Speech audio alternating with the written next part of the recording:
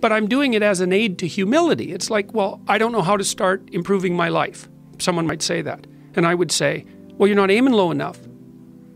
There's something you could do that you are regarding as trivial, that you could do, that you would do, that would result in an actual improvement. But it's not a big enough improvement for you, so you won't lower yourself enough to take the opportunity. Incremental steps. Yes. So this is also what is achieved through exercise. It's one of the most important. Yeah.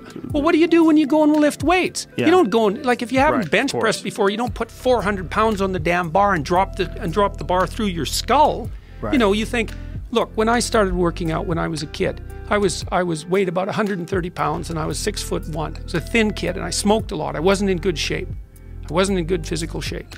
And I went to the gym and it was bloody embarrassing, you know, and people would come over and help me with the goddamn weights. Here's how you're supposed to use this. You know, it was humiliating. And maybe I was pressing 65 pounds or something at that point.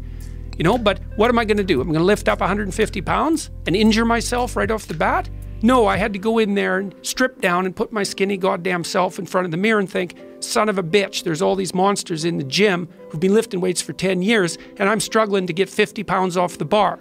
Tough luck for me. But I could lift 50 pounds. And it wasn't very long until I could lift 75. And, well, you know how it goes.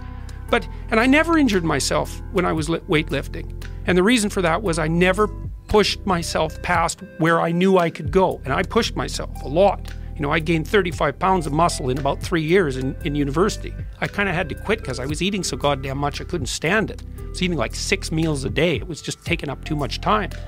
But there's a humility in determining what it is that the wretched creature that you are can actually manage. Aim low. And I don't mean don't aim, and I don't mean don't aim up.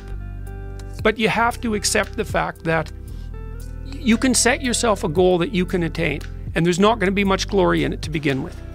Because if you're not in very good shape, the goal that you could attain tomorrow isn't very glorious. But it's a hell of a lot better than nothing, and it beats the hell out of bitterness, and it's way better than blaming someone else. It's way less dangerous. And you could do it. And what's cool about it, there's a statement in the New Testament. It's called the Matthew Principle, and economists use it to describe how the economy in the world works. To those who have everything, more will be given. From those who have nothing, everything will be taken. It's like what's very pessimistic in some sense, because it means that as you start to fail, you fail more and more rapidly. But it also means that as you start to succeed, you succeed more and more rapidly. And so you take an incremental step and, well, now you can lift 55 pounds instead of 52.5 pounds. You think, well, what the hell's that? It's like, it's one step on a very long journey.